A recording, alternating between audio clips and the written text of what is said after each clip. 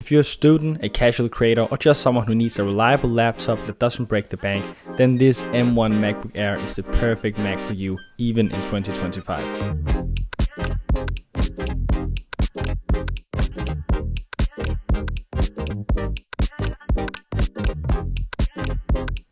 Hello everyone and welcome back to another video.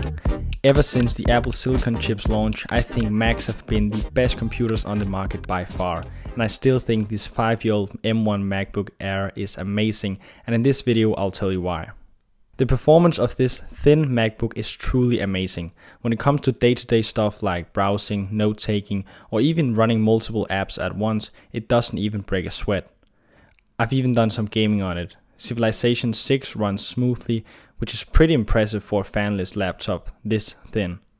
I can easily edit videos on it, no problem at all. However, I will say that's more basic video editing, a few different tracks and 1080p videos.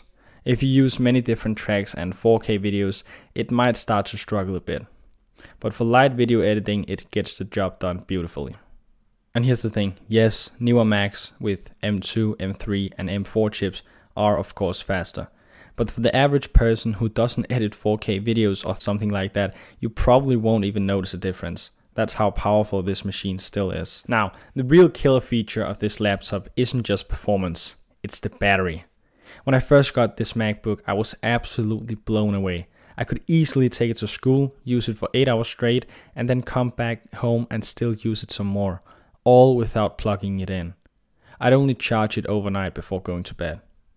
Even now, after nearly 5 years, the battery is still holding up.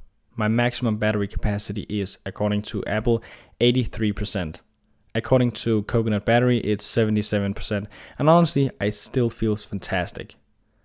If I don't use it heavily, it can last for days. One of the main reasons the M1 MacBook Air has such excellent battery life is that Apple controls both the hardware and the software. Because they designed their own chips and the operating system, they can fine-tune everything to work together really efficiently. That leads to much better power management and, in the end, a battery that lasts way longer than most other laptops.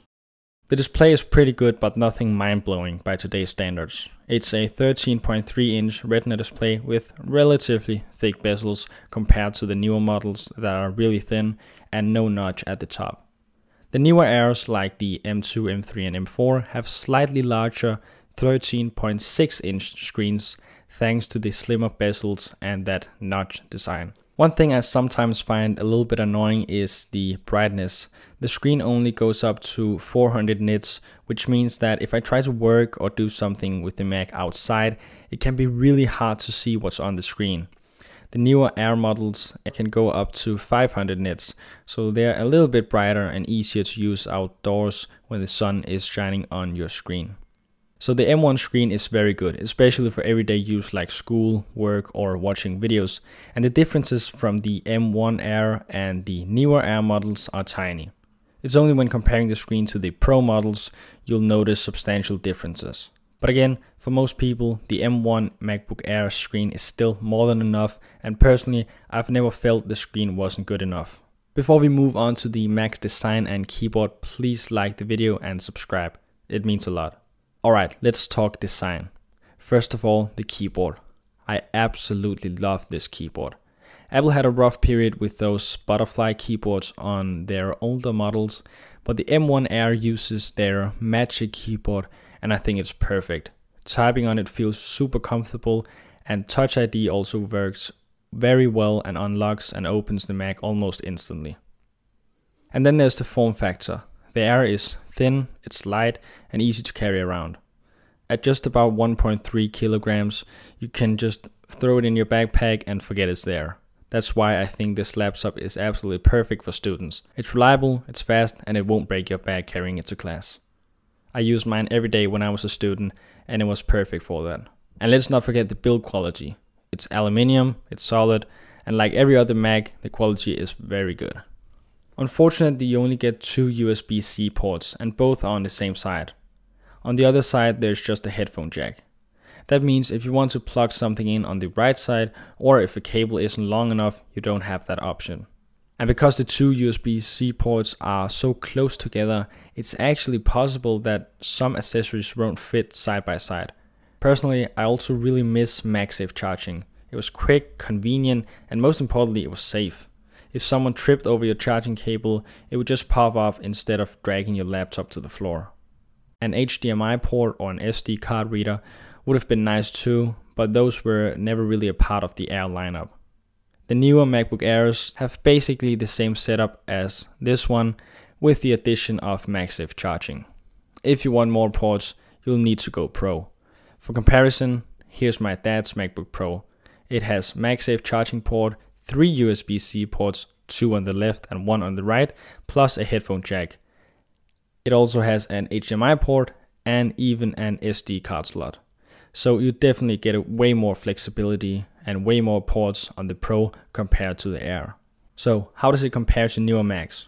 Well, since the M1 MacBook Air, Apple has released the M2, M3 and M4 MacBook Airs, and sure, they've got slightly better chip, slightly brighter screens, support for more RAM and better FaceTime cameras. But in real world use and for most people, the differences are surprisingly small. The M1 is still so good that for most people, upgrading makes little sense. The FaceTime camera is pretty bad quality as it's only a 720p camera. The newer Air models have a 1080p camera, but it doesn't bother me as I almost never use it. The only time you'd really need the newer models is if you're doing heavy workloads like editing 4K video, running massive datasets, or if you absolutely need a brighter screen or better FaceTime camera. But for students, writers, casual video editors, or anyone who just wants a reliable everyday machine, the M1 MacBook Air is still one of the best. One more important thing. Apple has an amazing track record with software updates. Since this MacBook Air is still being sold refurbished by Apple and was the very first M-chip Mac, you can expect it to get macOS updates for many years to come. Another nice thing is that it has no fan, which makes it completely silent. No fan noise ever. And despite that, it almost never overheats, something that still blows my mind to this day. I don't normally game on my Mac, but I have played Civilization on it a few times, and that's when I noticed it could get a bit warm. But in day-to-day use, it almost never happens. Most of the time the M1 Air stays completely cool and silent thanks to this fanless design. So should you buy a MacBook Air M1 in 2025? In my opinion, absolutely. It's still an amazing laptop. It's fast, reliable, has fantastic battery life, and will easily last you several more years. The new models are great too, but honestly, I think it's a better deal to get the M1 MacBook Air. It's not as expensive, but you still get an amazing computer that's almost as good. And you can get the M1 MacBook Air in good condition for around $500 to $600, which I think is a great price for the powerful machine you get. That's it for this video. If you enjoyed this review, hit like, subscribe and turn on notifications. And I'll see you in the next one.